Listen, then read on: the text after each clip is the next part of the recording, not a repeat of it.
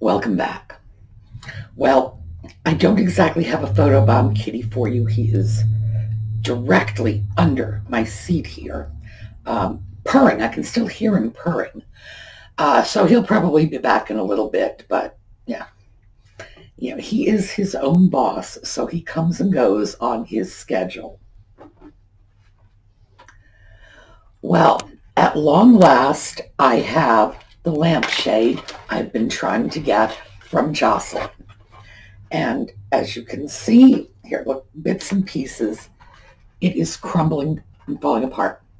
So we're going to take care of that today. In fact, we're going to start as soon as we get back.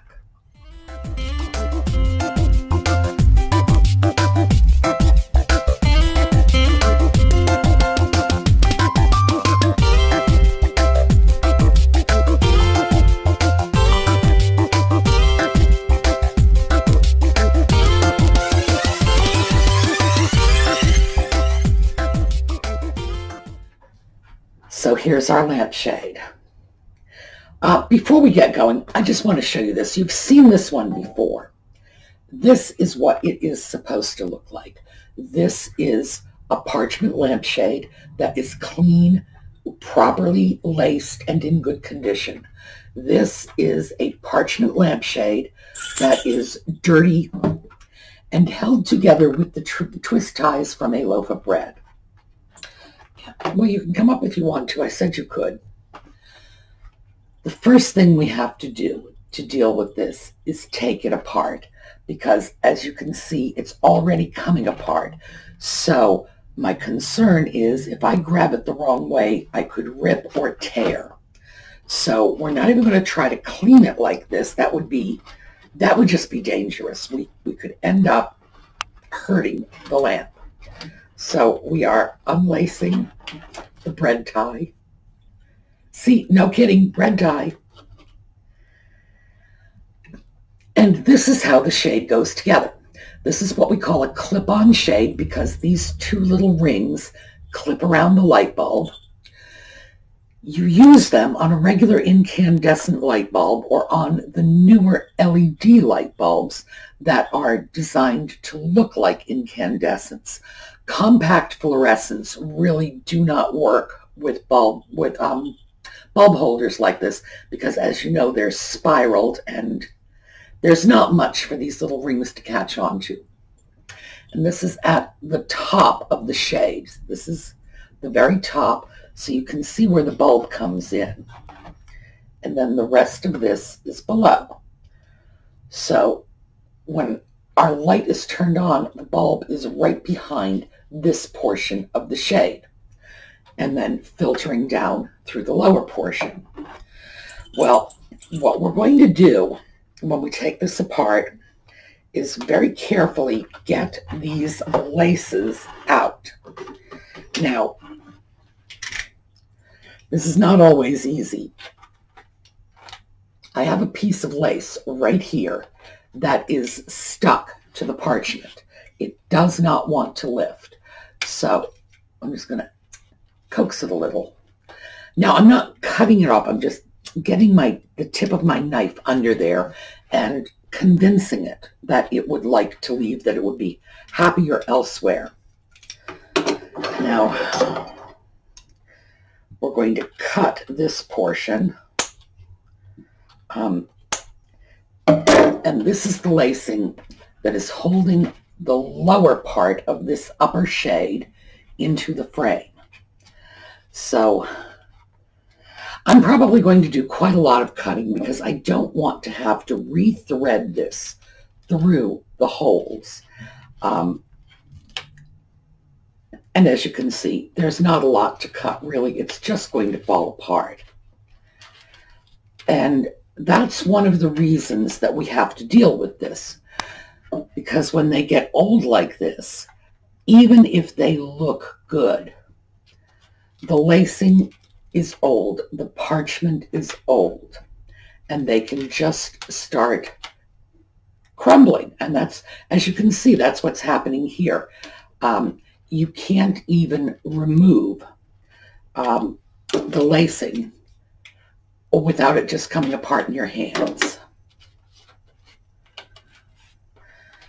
So once we get this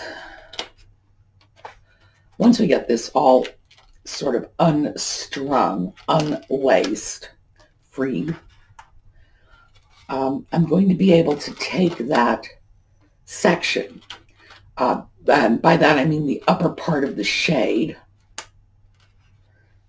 We got another one that's stuck to the shade.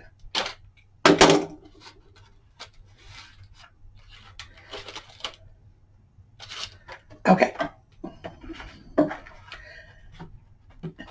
And we want this to slide out. Theoretically, it's going to. All right, there we go. We're setting the bottom aside. All right, let's bring this back over again so that you can see. Obviously, we really need cleaning. Now, when we work with something like this, this is parchment, and I do not know if this is genuine parchment or some sort of synthetic parchment. It has the feel of paper, but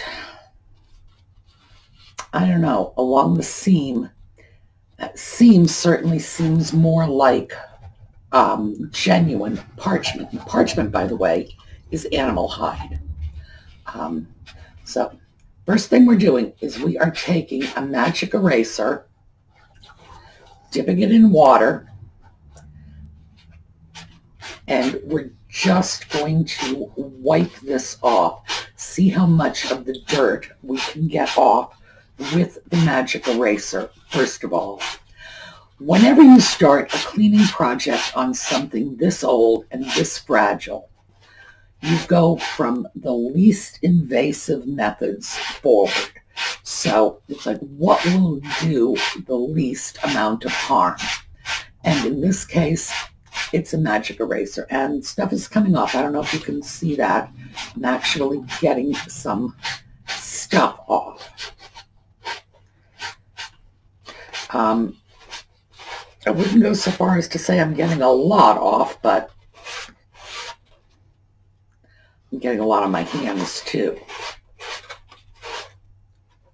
There we go. Now we're getting some. So that's from the inside where there was a lot of dust accumulating. Remember, the shade is angled down, so dust will accumulate on the inside.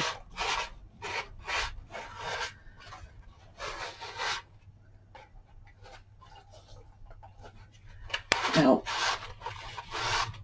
let me show you another trick while we're doing this. Whisk. I have a little bit of dishwashing liquid in here, so I'm just going to whisk this up until we get a froth. I want it to look like meringue.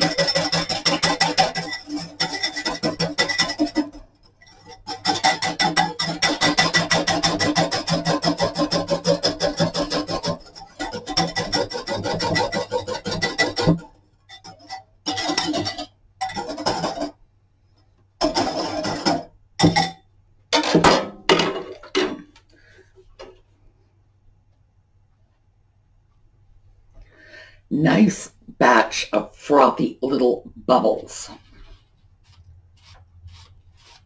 That is another thing. Oh, and look, that's actually getting us a lot of cleaning. So we're going to stick with this for a while. Now, once we are through cleaning this, and that's about all we're going to be able to do for today, is to take it apart, because I want you to see how I take the other section apart as well. We're going to be able to take it apart. We're going to be able to get it clean, but we're not going to have the time to relace it. So I'm going to set that aside. You can see what's going on there. And now we're going to start working on this. We've got a whole section here where the lacing has already come loose. So that's, oh, and as you can see, it's coming out. And that's always your indication that it needs to be repaired. When this is redone, the lace is, well, this is not going to happen. Now, Jocelyn has this shade on a dark brown mid-century lamp. And my first thought was, well, I'll match the lacing. Oh, here, just a ring on the bottom. But while I've got this and I've got it out, I'm going to make sure the ring is perfectly round. So if there are any little dents, I'm going to see about taking them out. And the way I'm going to make sure this is round is I'm just going to take a ruler and measure across in a number of positions and see if I've got something that's nice and round. And I think that's pretty good. Anyway, I was talking about the lacing. My first thought was, well, we'll get lacing that will be nice and dark brown and match the lamp. And then I rethought that. Now, that's great if she never, ever wants to take this shade off the brown lamp. But I know Jocelyn. She changes her shades on her lamps. She changes her lamps. It's just, this is just what she does. By the way, I think this is something everybody should do. You know, just because you have a lamp and you have a lamp shade and it's been there and they've been together doesn't mean that you cannot make changes. So what happens if she wants to move this to another lamp? So I decided what I was going to do was get a clear GIMP, the lacing. It's like a clear plastic with gold speckles. And I've used that on a fiberglass shade. And I'll take a picture of that fiberglass shade. No, I won't. I'll save that for next time. I will actually bring the fiberglass shade right out here when we start relacing this, just like I've done this one, so that, you know, you have some sense of the before and after of the job. I think that will make it much more versatile. She'll be able to put the shade on just about any lamp. Now, let's put this. There we go. And there's our bottom part. And as you can see, and by the way, this is upside down. This is the way it looks when this portion is on, so that this section is a little bit below the top of this piece, as you can see.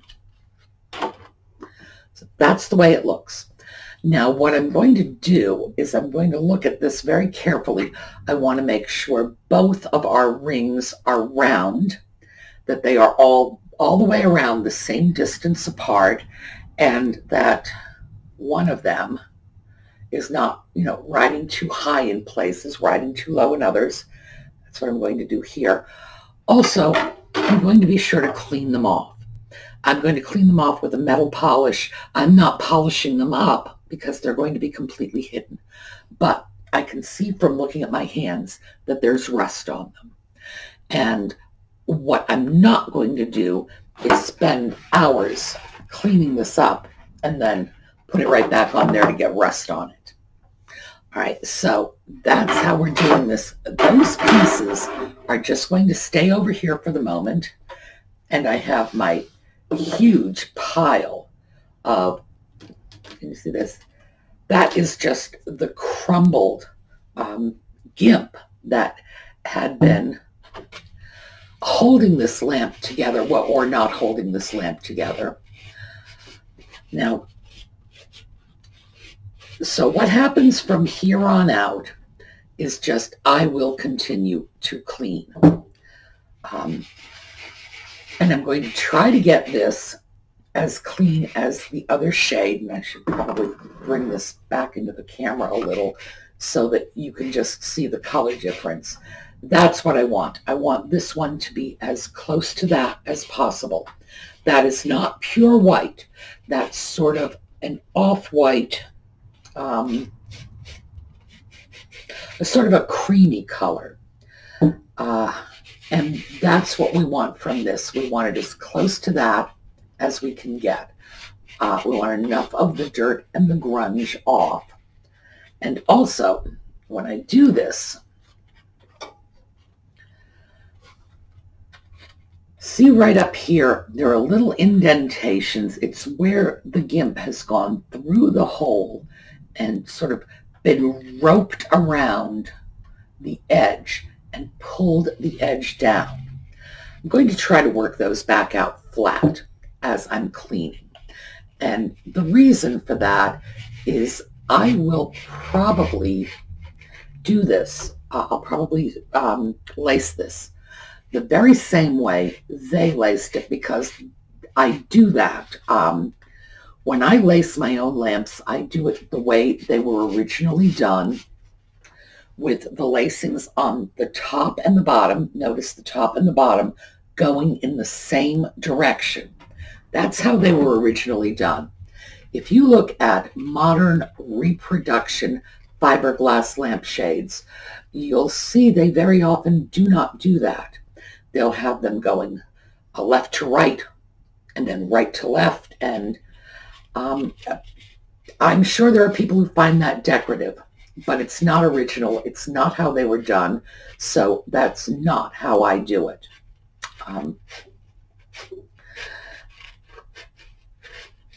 Now, let's see if we can see this. All right, at this point, I feel like I'm starting to get somewhere here. I'm able to get this parchment laying a little flat, and I'm starting to get some of the dirt and the rust off. Now, I'll be working on this for a while. There's no question about that. This is not going to be something that, you know, you just like lick with a little brush or something and it's all better. It's going to take some time to get this all done. Even with the magic eraser, it's nowhere near the wonderful, quick, easy job. You know, you see the magic eraser ads and commercials and what, and they're like, oh, and it just, no. There's going to be a lot of elbow grease in this. But if you want a beautiful old lampshade, this is what it takes. Now, in this case, the frame, the parchment, it's all going to be genuine, authentic pieces. The lacing, as with this lacing, because this is new lacing, lacing's going to be new. So it's not, and as you can see, this lacing is unsalvageable. There's just nothing that can be done with this.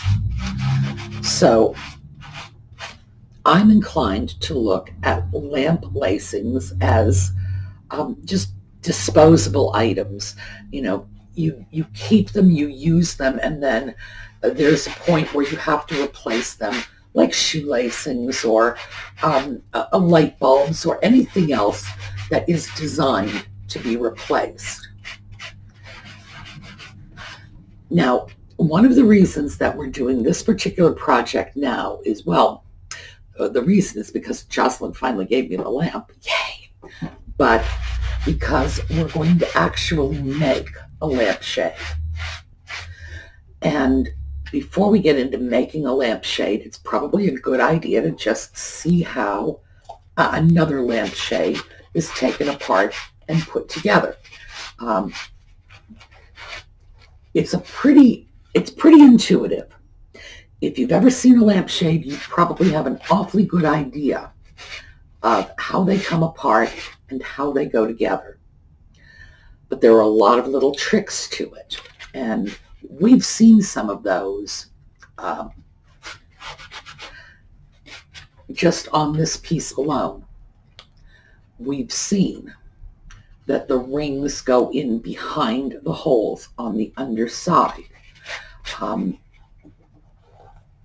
And that actually does make a difference when you put things together. I have seen lamps laced the other way around with the rod or the ring, the metal ring on the outside. And, you know, that's the sort of lamp that you look at that shade and you say to yourself, oh, I should probably buy that just for the sake of redoing it properly. That happens a lot. Sometimes the shade has been, I don't want to say roughly handled, but perhaps handled a lot, and the ring has slipped out of its original position and gotten onto the front of the paper. That's not where it belongs. Whether it's parchment or fiberglass, the ring belongs on the underside. The ring was not something that was intended to be seen. In this, well, you can see from it's purely functional. There's nothing decorative about this. This piece is a little more decorative because it's brass, or no, it's brass. I was going to say or brass plated, but actually it's brass. So it's a little more decorative, but still absolutely not meant to be seen. And when we put this together, that's what we want it to look like. We want it to go right back to the original rings on the inside not being seen. And of course, the biggest difference in this, aside from the fact that it's not going to be falling apart, is going to be the fact that hopefully it will be clean. And we've talked a lot about cleaning things in the past, and you know, it's just sometimes you just have to put the time into it. This is one of those things you just have to put the time into it. Just go back over it again and again, and your little soapy bubbles and your little magic eraser and whatever is getting the most of the gunk off, just stick with it. And when we come back, well, you can come if you want. When we come back, no, come here, Audie, come on. He found the camera cord. So he might end up dragging you guys into the next room when he gets that in his mouth. All right. I'm going to continue doing what I've been doing. When we next follow up on this, hopefully this is going to be nice and clean and shiny and just, it's going to look good. Same with this one. One thing I will say about both these pieces is they're not damaged. They may be dirty as all get out, but we have one tiny little tear here, and that's near the top. And that is almost invisible, and it's probably going to be completely invisible because we'll be lacing right over that area. And I expect that that little tear probably came from the fact that the lacing had torn, and as a consequence, it was just sort of falling apart. So it was difficult to even pick it up without putting stress on the wrong places. So when we come back to this, and we are going to come back to this next week, it's going to be our next project. It's going to be nice and clean, hopefully. Keep our fingers crossed. And then I'm going to show you how to lace this. We're going to put this back together. I'll show you how to lace this all up. And once you know how to do that, just like that, you're going to know how to make a mid-century shade. But, of course, we've got our own shade project coming up, which is not going to be a lace-up shade like this. It's going to be very different. So, take care, everyone. stay safe. I know, you're waiting for me to say stay indoors. I'm not going to do that. The weather's getting really, really nice. I am not going to stay locked in my house on a sunny day. I'm lucky. I live in a rural area. I can walk up and down my street all afternoon. And actually, the truth is I walk in the middle of the night. So, yeah, even if I were in the city, trust me, nobody's on the roads at 4 in the morning when I'm walking. But as it happens, I'm in a very rural area, and I can literally walk for 3 or 4 miles in this area without seeing a live human being. So stay safe. Hopefully this will all pass quickly. And as I've said before, I'm here. We're just going to keep on making videos. We're going to keep on finding things to do. And we'll get through it. I'd like to say we've gotten through worse, but I'm not sure when. But we'll definitely get through this. Okay? So take care of yourselves, and I will see you tomorrow. We will finish this project next week on Project Day, which is Sunday. Okay. Have a great day. See you tomorrow.